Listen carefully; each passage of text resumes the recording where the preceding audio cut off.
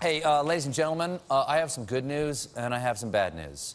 The good news, America has too much cheese.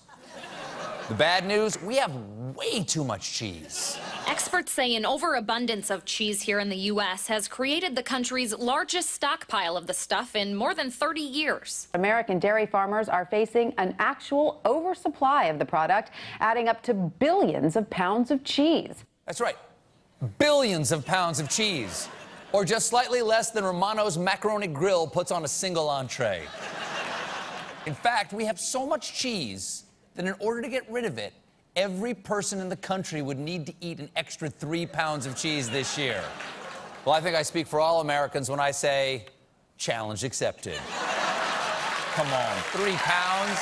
3? Is that all you got? I'm yelling at the cheese gods. We can eat 3 pounds of cheese in our sleep, more if we're on Ambien. Forget Rio, this is our Olympics. America, we have been training for this for years. We consume so much cheese, we smuggle extra servings stuffed inside our crusts. We use it to spackle over the holes in our pretzels. My God, we're the country that looked at nacho cheese Doritos and said, we can make those nacho cheesier. There comes a time when every generation is asked to serve their country. So I'm calling on all Americans to fight the Gouda fight. We don't do this because it is easy cheese, but because it is Havarti.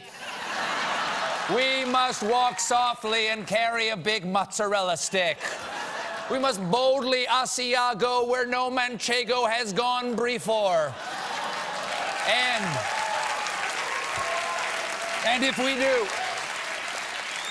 And if we do, we will become cheddar than all the rest. So dig deep and find that extra Gruyere. Get in the calzone and join me because I'm fed up to here. And if you think I can do this provolone, you ricotta be kidding me. We must come together and slay the monster. Just fondue it. Jarlsberg ready for Swiss.